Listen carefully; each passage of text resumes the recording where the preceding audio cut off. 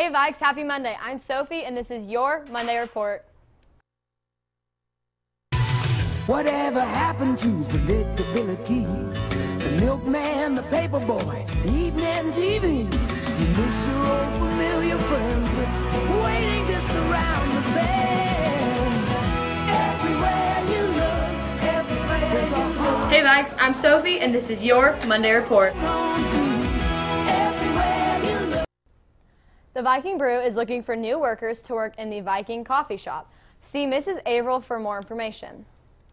Fishing club dues are $10 and can be paid to the Seaman Bank.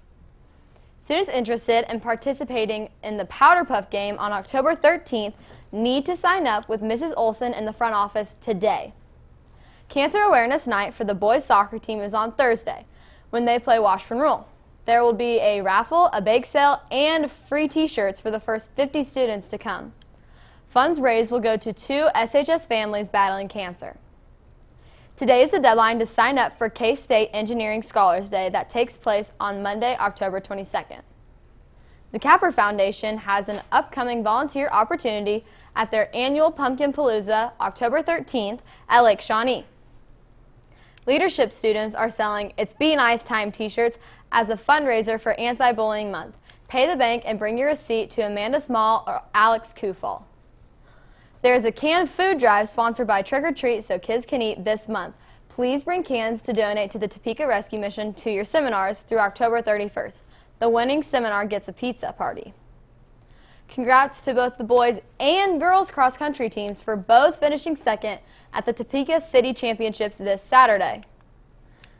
The first choir concert of the season is this Thursday at 7 p.m. in the SHS Auditorium.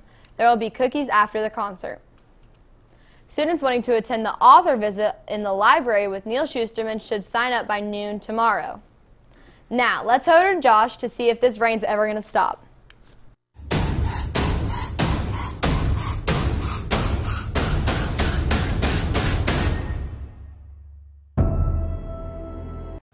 Good afternoon to you. We are tracking. It was a wet weekend and this rain does continue through the next couple of days, but the good news for today is that most of the rain should shift off to our northwest.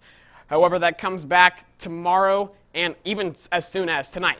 So far, 3 2/3 of an inch have fallen, and we look to add another inch to maybe even 2 inches by the time all is said and done tomorrow night and into Wednesday morning. So yes, some more rain is on the way, and that could push our totals in the 4 to 7 inch range. Also coming up tomorrow, we have a special guest here with the SVTV weather, and we will also dive into some big changes coming up later this week. That's all coming up tomorrow on SVTV. Now, back to you, Sophie.